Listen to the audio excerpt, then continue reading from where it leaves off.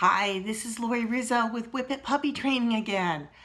Today we're going to focus on teaching our dogs a really important exercise, and that's to come when they're called. Now, this is probably one of the hardest things for some people to teach or to get consistent. So today we're just going to talk about one exercise that you can use. Now, the general rule for teaching your dog to come is whatever happens in the first 60 seconds after he comes dictates whether he comes again. So think about that when you're training your dog. What happens when you teach him to come? And is it truly a positive reinforcer? In other words, is what's happening after he comes to you really going to make him want to come again? So, one thing I will mention is traditionally a lot of people will teach a dog to come in obedience class by bringing them up with the leash, having them come, and then making them sit.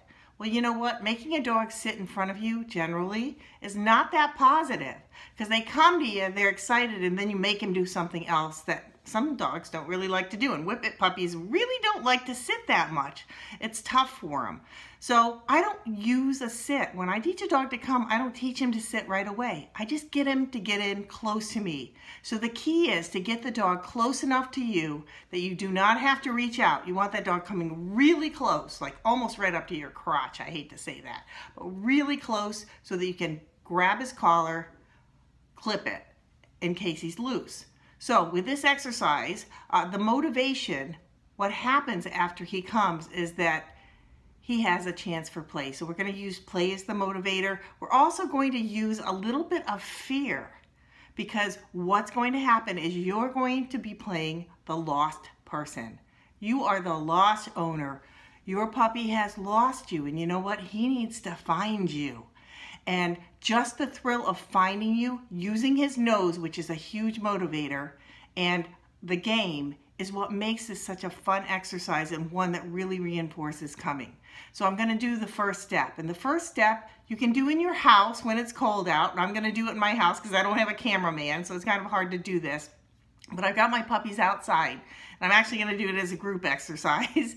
But a little bit of competition in there is my puppies are outside. I have a dog door. So I'm opening the window to the outside. The puppies are out there playing.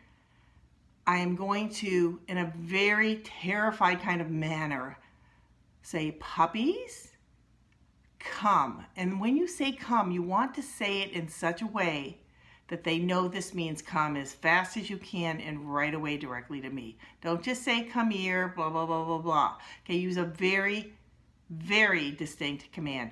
Dog, come. Use your voice. Make it strong, make it a little bit high. Then what I will do, and you'll see me in this video, I'm going to go hide, cover myself up, and I'm waiting for these puppies to find me. And when they find me, I am the most grateful owner and they've found their treasure. So this is just a really fun exercise. Now if I'm outside, and I will try to get this taped next time, I go and I hide behind a tree. And I will go hide behind trees and objects, and then I make it longer and longer and longer as far as distance, and I make it harder for them to find me. So it's a great scent exercise. I actually trained my Whippets 15 years ago, one of them to do search and rescue, and he actually worked a little bit with a FEMA team, and his initial introduction was the search and rescue recall, which is what I call it, the search and rescue recall. So let's get started, and you're not going to see me for a minute, but you will hear me call the dogs. Now I've got a blanket. I'm going to move my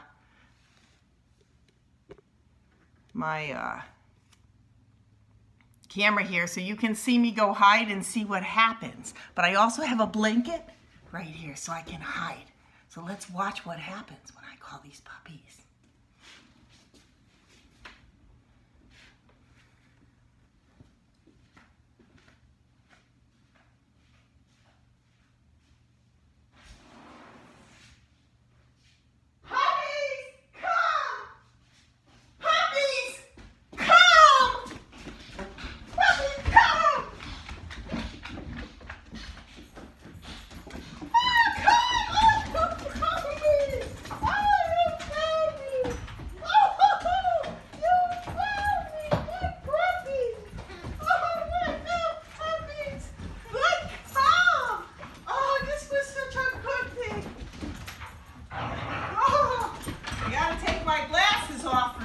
on.